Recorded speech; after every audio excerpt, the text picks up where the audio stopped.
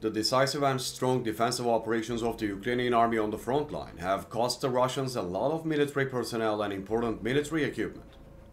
One of the main reasons for these losses is Ukraine's counter-offensive operations in conjunction with defensive operations. By 2024, Russian losses have increased even more. The number of military personnel lost by Russia since its invasion of Ukraine has exceeded 420,000. Russia continues to lose power on Ukrainian territory every day. Thanks to the right strategies implemented by the Ukrainian army, the Russian offensive has been greatly weakened. With Ukrainian reconnaissance teams constantly on active duty reporting Russian hiding places to Ukrainian assault units, the Russians are suffering unavoidable losses. The Russian army has lost a total of 880 soldiers on the front line in the past day.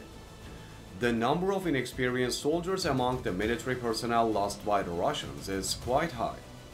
In addition, important Russian commanders were neutralized by Ukraine. We will continue to report the losses of military personnel and equipment of the Russian army on a daily basis.